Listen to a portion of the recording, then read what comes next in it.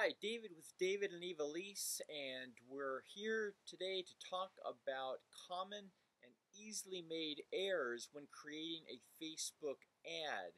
And so let's jump right on into it.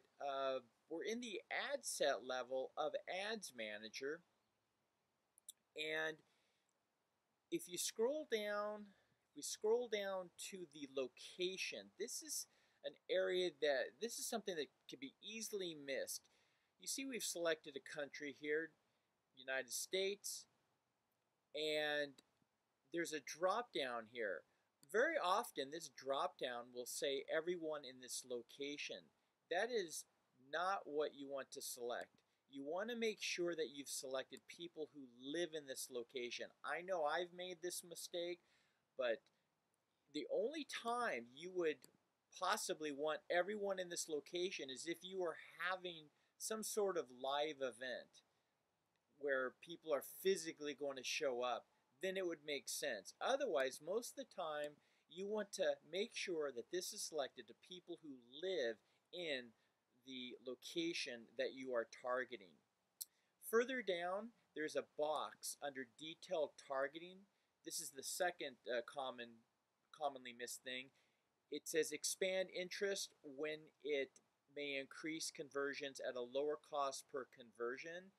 And it says this option lets Facebook automatically expand the interest in your detailed targeting criteria if there's a chance to reach more people likely to convert. It sounds nice, but it sounds great,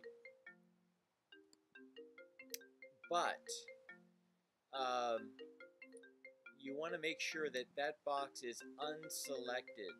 You want Facebook to stay within the confines of whatever detailed targeting you've indicated up here in this section. Okay? The next item are placements. And obviously, all automatic placements is a solution. It's Facebook recommends. They say, hey, we'll show your ad where it's going to convert the best or have the best um, results.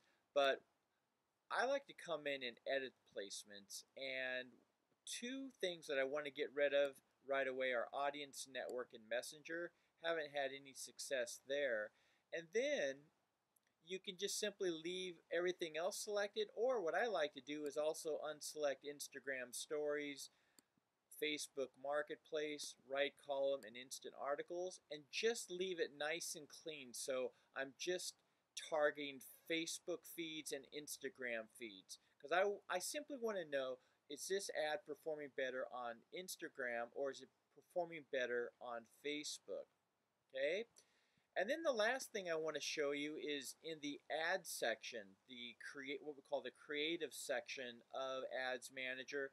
And in this area, there's a section called Identity.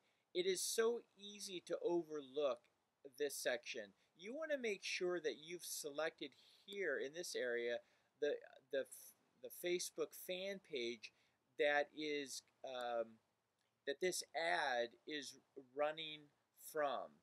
It's very easy to miss this.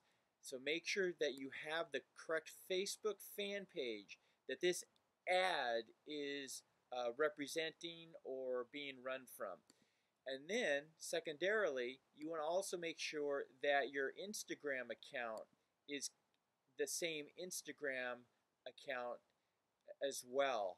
And I've missed this as well, where I've got the right Facebook fan page, but maybe I forgot to change the Instagram account so that it's all congruent. It's all your ad is running as efficiently and effectively as possible. I hope this information helps. I'll see you on the next video. Thanks for joining me. This is David with DavidandEvilise.com. Have a great day.